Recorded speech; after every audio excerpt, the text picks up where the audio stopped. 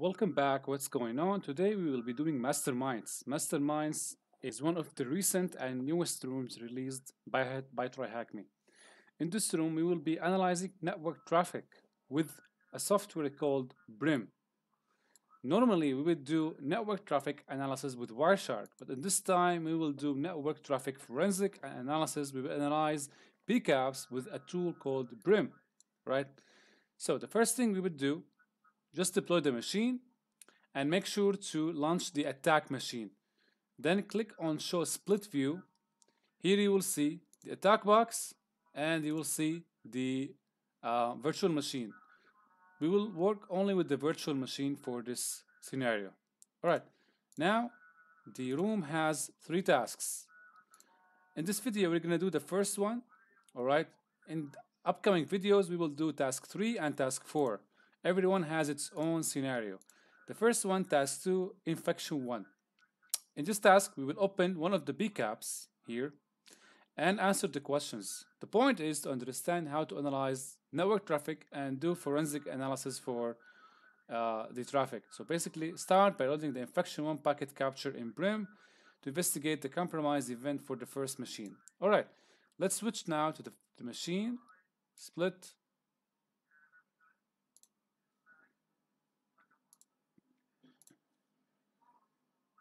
and now we are in. So now open Brim.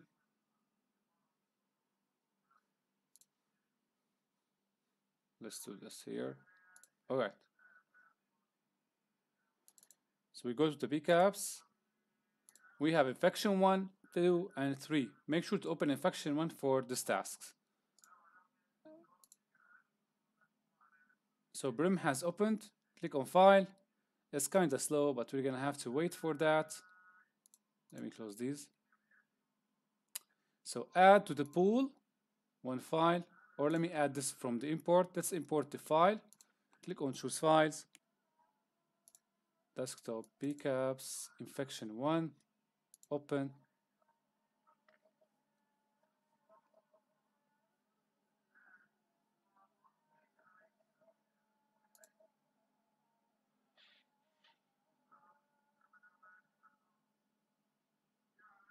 Okay, we see some data now.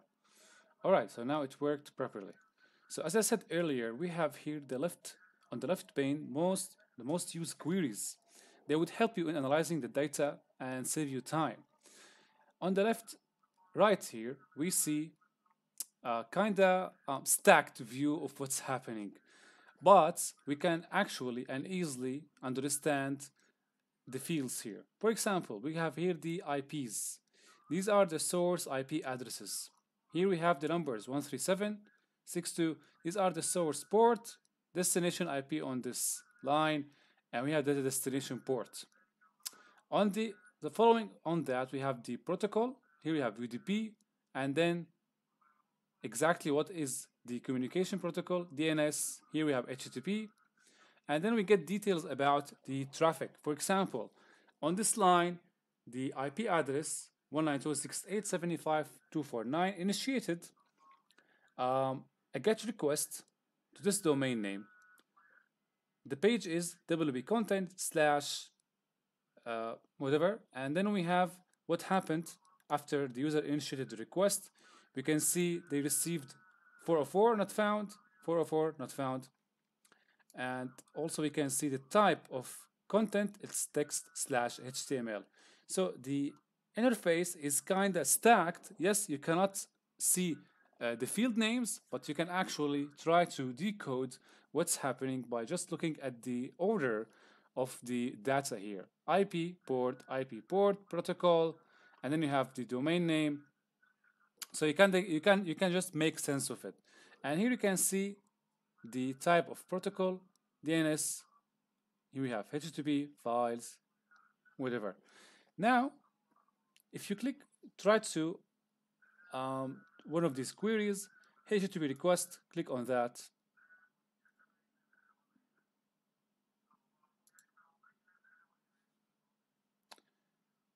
Okay, so once you click on HTTP queries, you see a command has been popped up, and you can click on search. You see all the HTTP queries made in this packet capture.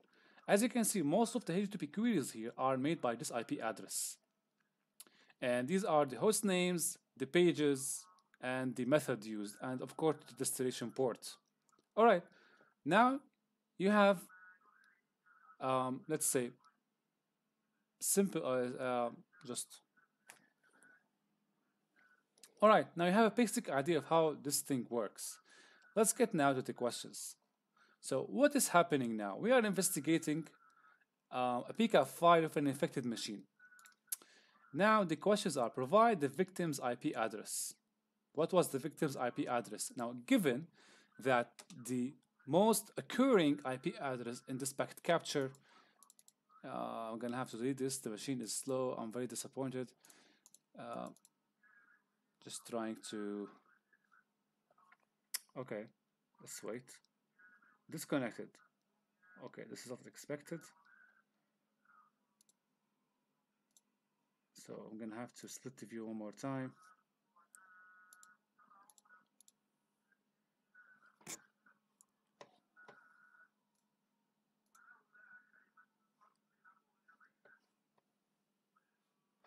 Okay, we're back.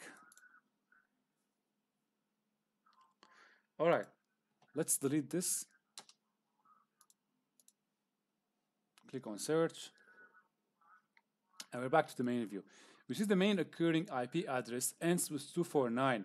And given that we're investigating the network capture of an infected machine, we know that by default, of course, and given to us, we know that the IP address or most of the recent all of the requests are made by the infected machine, which means here we're looking at the victim IP address. So the victim IP address is this. Right click, copy that, back to TryHackMe. Submit. Now that is the victim IP address. Let's see what's next. The victim attempted to make HTTP connections to two suspicious domains with the status 404 not found. Provide the host domains requested. The host or the domains. So we see here we have two. How many answers we have to? We have two answers, yes. All right, let's get back. Nope, this is my machine here. So we click on Hey HTTP request to display all of the HTTP requests made. Now looking at the victim IP address, we see these are all of the HTTP requests. We see the host, the domain names, and the pages. We're looking for 404 not found.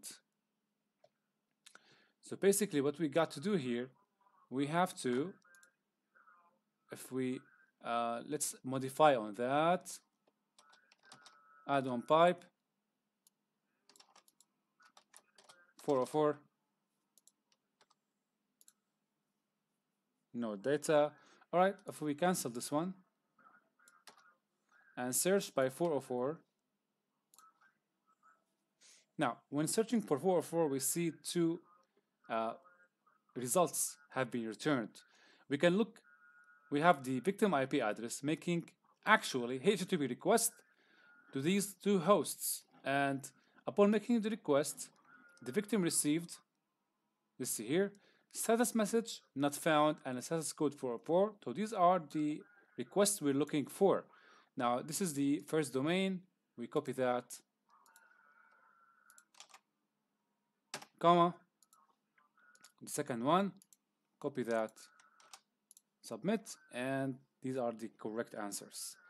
Next, the victim made a successful Hey HTTP connection to one of the domains and received a response body length of 1309, uncompressed content size of the data transferred from the server.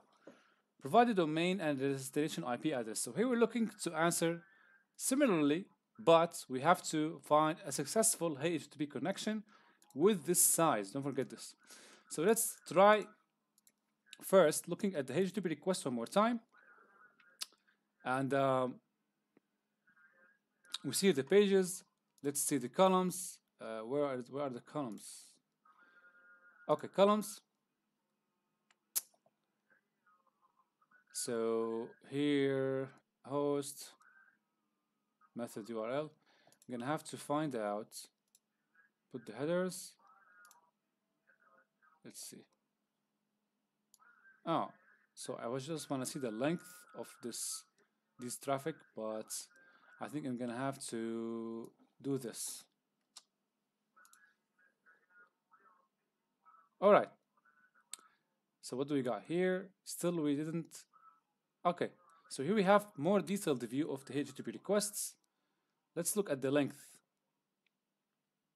So we have one successful, two. We have two successful HTTP requests. With this one has response body length 1309, which is the requested one in the question. So what is, so let's click on that and get back, grab the host name and answer with it. No? All right, the host name and the destination IP address. Copy the IP. Now we're talking. All right, how many unique DNS requests were made to cap.com, including the capitalized domain? So first we have to find the number of DNS requests. Let's do that first. Unique DNS requests. Click on the query here, the most used ones. Double click on unique DNS queries. And here you will see all of the DNS queries, right? Now we're looking to find out the DNS queries made to cab, right? So cab here, this is the domain, right? How many DNS queries made to cab.myfkn? We have one here. We have one here. The total is 6 plus 1 equal to 7. Next one. Provide the URL of the domain, bh, etc. that the victim reached out over HTTP. All right, let's go now to HTTP requests. Modify on the query to include the detailed view of the HTTP requests. Click on search. Now, this is a domain name, right? What's required? Required to provide the URL domain. All right, so let's copy the domain name, right? And then find the URL. As you can see, this is the URL from the field. We copy that. I guess we have to replace this with this one and answer with it. That's correct. Provide the IP address of the malicious server and the executable that the victim downloaded from the server. So this one, at the very beginning, seems kind of tricky, right? How do I find the malicious server? How do I know that? How do I know which one of these is the malicious server? And how to find the executable file? All right, let's look at the queries here. So we have Windows network activity, connection, file activity here. This is interesting. Click on that. So let's look at the filter. File name not equal to null, cut path, tx host, no record found with columns. All right, let's cancel this one and look at all the file names. No data. HTTP requests. All right, so if this is a malicious server, the IDS should have triggered an alert, right? So if you click on the alerts here by source and destination, we have one here. Double click on that. Look at the details. Network Trojan was detected. The source IP is here, destination IP. So this is the malicious server. Provide the IP address of the malicious server and the executable that the victim downloaded. If we take the malicious server here, IP address, right, and we use it in the search, let's see what we will get. So we have 4 requests, right? 4 details have been retrieved. And if we look at this, the first one, we see the HTTP request was made from the victim IP address to the malicious server over port 80 to retrieve a file called catzx.exe. So definitely this is the malicious file. Now let's take the IP address and answer with that. So what we actually did here, we just correlated the results from this view with the Surikatsu IDS results. So submit, and that was the correct answer. So you may ask me, how do we know that this is the malicious server, and how do you know this is the malicious exe file. Actually, if you get back to what I said, we first filter the traffic based on the IDS alerts. IDS alert has told us that there was a network trojan detected on the server, and this is the IP address. We filtered by the IP and we found the exe file. The last one, based on the information gathered from the second question, provide the name of the malware using virus to tell. All right, so let's get back now to the machine here. We see we have the HTTP request, right? We look here. This is where we found the executable file, right? And we submitted with the IP address.